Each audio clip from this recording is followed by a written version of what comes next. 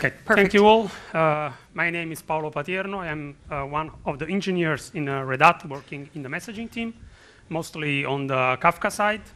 And I am here with Pierluigi and Paolo from Poste Italiane for showing a use case in Poste.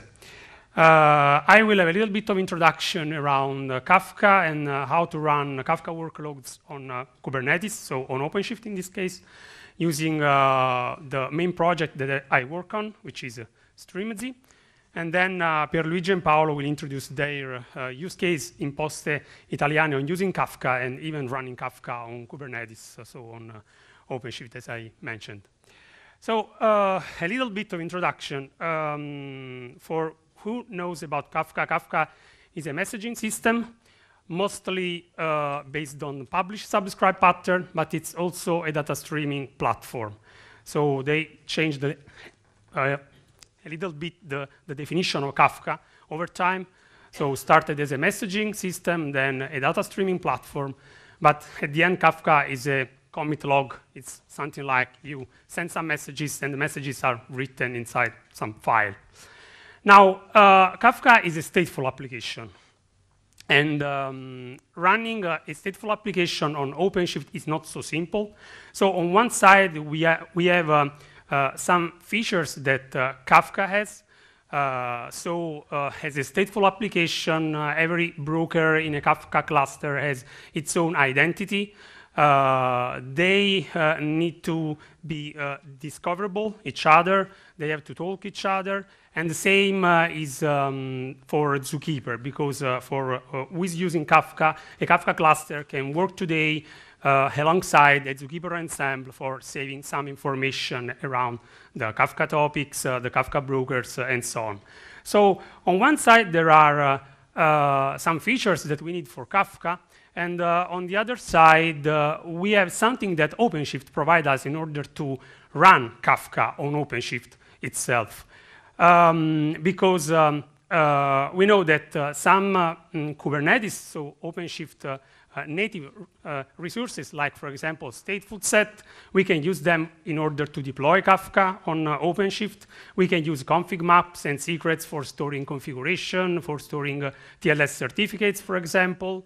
Or we can use a persistent volume and persistent volume claims for handling the storage of the messages in Kafka and so on. So there are something that are the Kafka features that we have on one side, and what OpenShift provides us in order to have Kafka running on OpenShift. But there are some challenges, and it's not so simple. So as you already saw this morning, talking about operators and so on, the best solution for this is having an operator. So instead having you to create your stateful set, create all the config maps, all the persistent volume claims that you need in order to set up your Kafka cluster running on OpenShift, and then you have to update all these YAML files, all these resources in order to update your cluster and so on. You can use the operator coming from this Streamz project, which since the beginning of September is under the CNCF, so it's a sandbox project. I love to say that it's the way at this time for deploying Kafka on Kubernetes in a cloud-native way. So what Streamz provides is a bunch of images, Kafka and Zookeeper, for running on OpenShift, in this case, on Kubernetes, and providing a way for handling for deploying and handling a Kafka cluster in a cloud-native way. So it means that you don't have to create native Kubernetes resources like stateful set pods and deployment, but you have new resources. So when you install the Streamz operator, you have got some custom resources.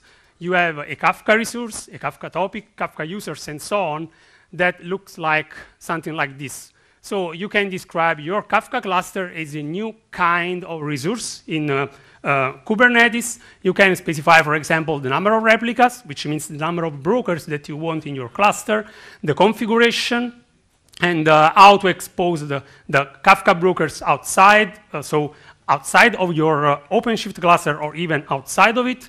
And at the same time, you can describe a Kafka topic. So you want to create a Kafka topic, you don't have to use the tools that Kafka provides you for creating topics, but you can interact with Kubernetes using the kubectl command or the OC command if you are on OpenShift.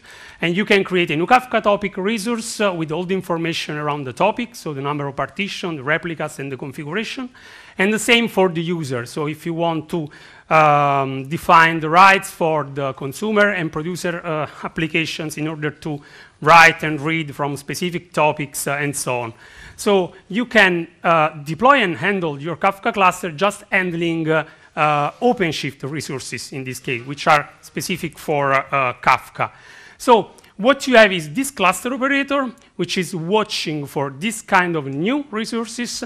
And when, for example, you deploy your YAML file describing your Kafka cluster, the cluster operator takes care of that and creates for you the zookeeper ensemble. When it's up and running, it deploys the Kafka cluster, and then deploying two more operators for handling the topics and the users. So instead of having just one cluster operator in order to focus to one feature, so handling just the Kafka cluster and the zookeeper ensemble, for handling, for example, topics and user, we prefer to have other different operators for doing that.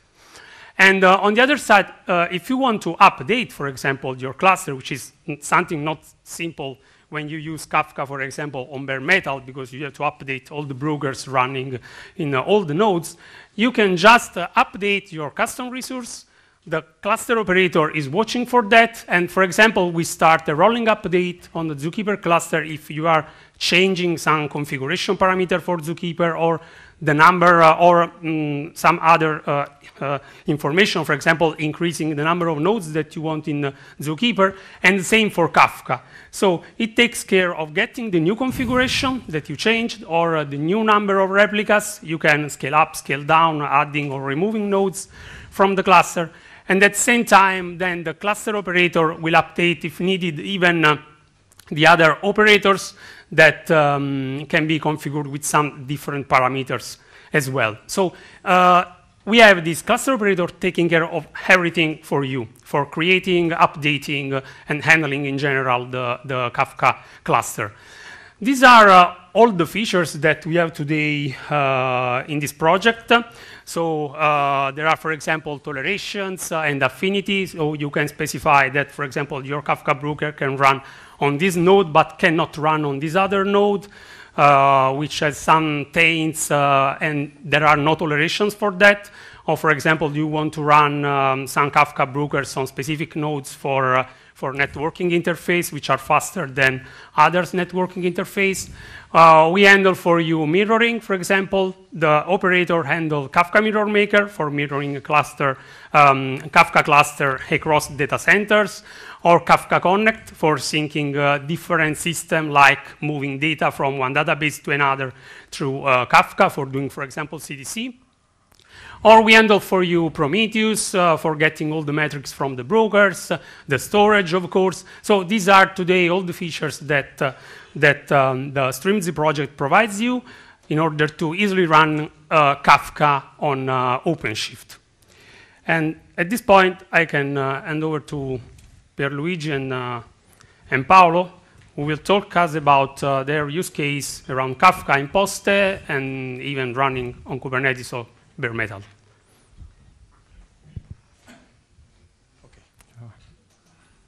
Hi guys, I'm Pierluigi Sforza, solution architect from Poste Italiane, and I'm Paolo Gigante, solution architect of Poste Italiane too. Okay, here we are.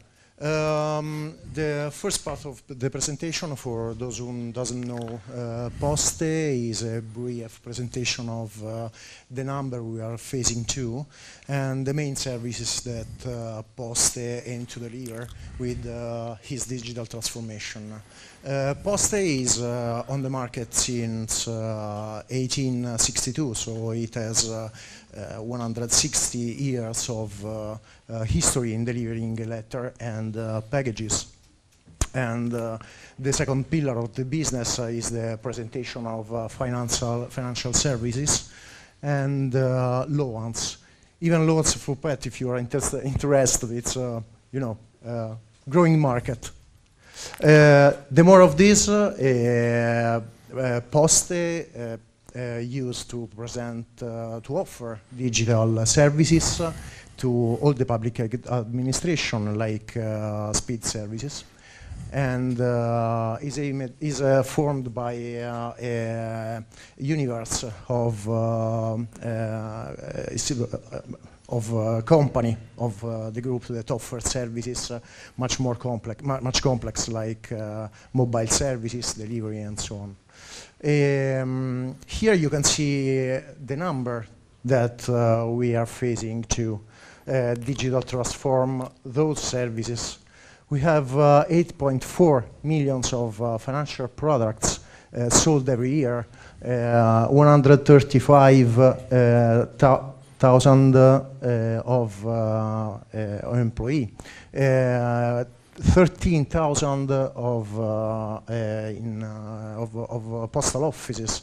So huge number for services. Basically, any of these services has an interface, for digital access to those services, and all the business line push to the IT to transform their services for product evolution and for regulatory compliance, as we will see for PSD2. How to afford this big change? Basically, byte after byte. How to afford this change with a huge inertia, with all these people, and basically an IT that is composed of 2,500 people. Byte after byte. Here you can see the first stack that was used to approach DevOps and microservices architecture. Paolo, do you want to get into the Yeah, sure. Nuova semplificazione applicativa is the first project that we have made in DevOps approach. So we have the opportunity to introduce OpenShift for the first time of the IT compartment of Poste Italiane. The project is an old portal is composed by 5 old applications based on Java 1.4 and JBoss 4.2 with an end-of-cycle middleware. And so we have containerized them and brought them in OpenShift in a lift and shift mode. We have also make, for the first time, the pipeline of continuous integration and continuous delivery with Jenkins. Yeah. So let's see, going over. Basically, here you can see the architecture just because it was a lift and shift. What's most interesting is the second piece of this story. That is a very complex architecture that rely on Kafka and microservices architecture. Paolo, can you go over? Yes. In this architecture, we have the opportunity to start from greenfield, more or less, except from some legacy systems. And so we have made all of microsystems, microservices containerized and works on OpenShift. So we have the opportunity to introduce Kafka. Kafka, the cluster is composed by 5 brokers and 3 zookeeper. All works in 5 virtual machine on VMware.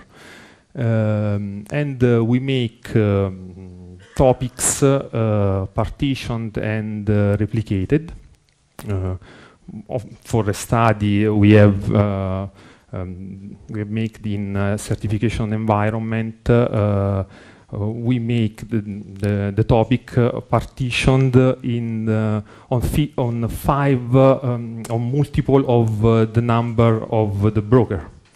So, for example, for the topic with a large amount of data, we have make the 20 partitions, and for the minor topic, only five partitions. In that mode, we have no broker in the idle state, as long as the consumers and the producers were scalable in the same way. Okay. Just let me add one stuff. Basically, one view aimed to present static user data that are collected from legacy system, pushed to the components that elaborate them, and save the data to a MongoDB cluster to present them as a REST API to consumer.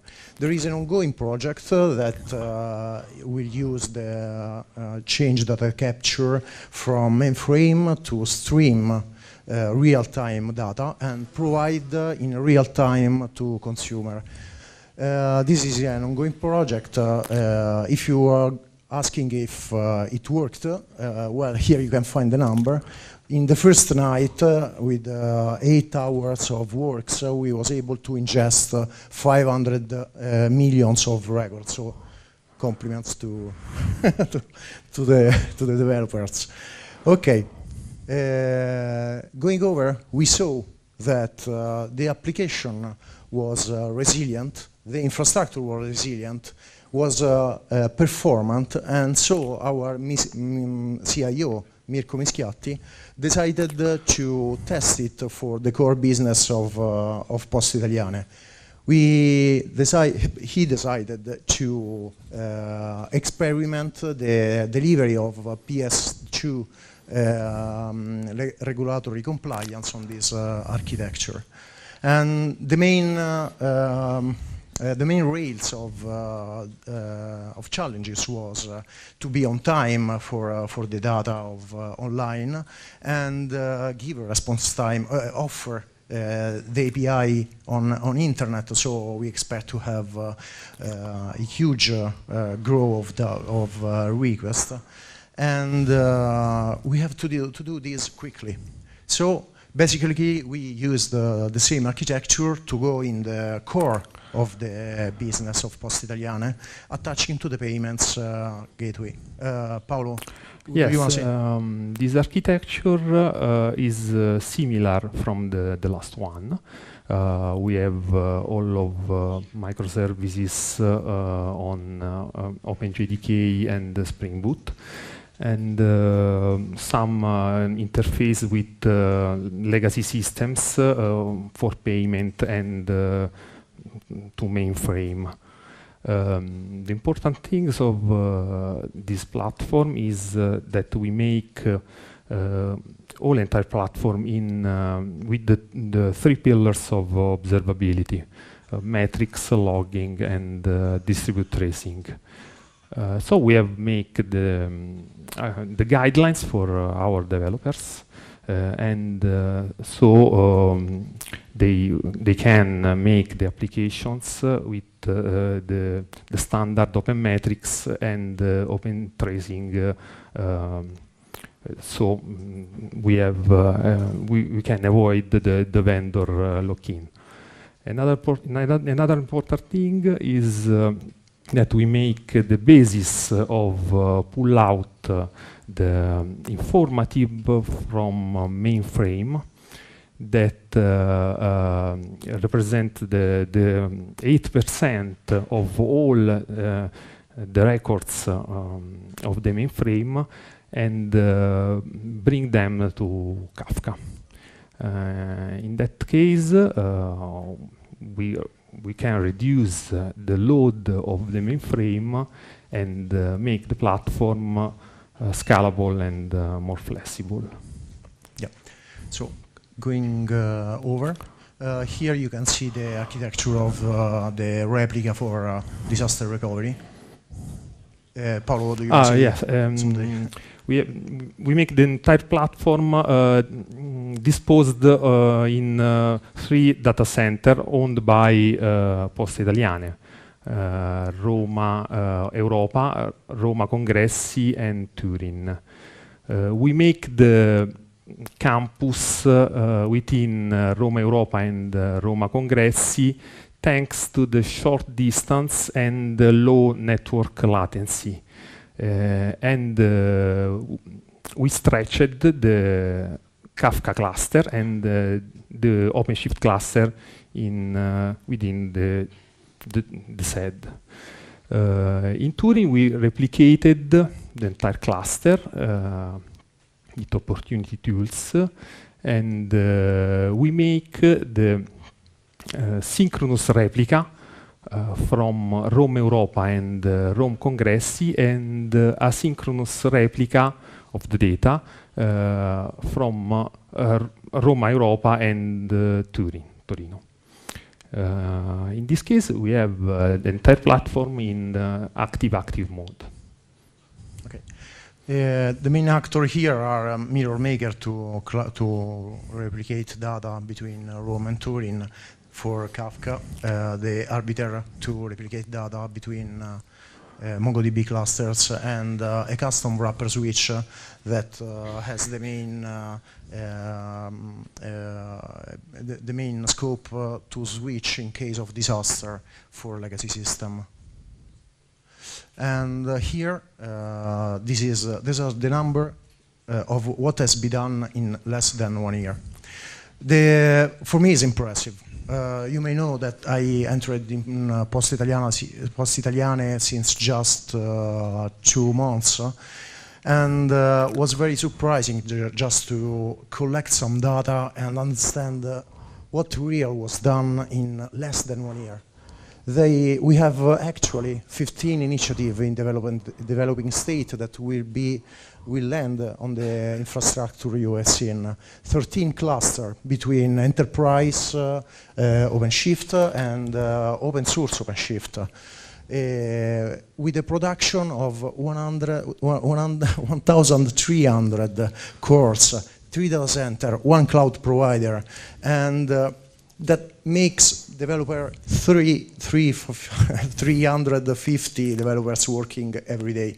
So it's a very huge number that we have to take in charge. We have to face out when we understand how to afford change in digital delivery.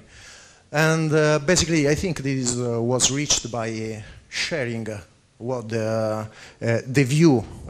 was the view of the management to the entire IT. How these intersect with Streamsy. You have seen we use Kafka in bare metal and VMware deployments, but it's very efficient, and he can absorb massive cross-app communication, and it's very resilient, but it's expensive to deliver, to scale up, and to scale out. So how to simplify this? We are facing some tests with Streamsy to try to test it for some use cases for intra-app communication, asynchronous communication, and I hope we will and get fast scale out and scale up for asynchronous communication.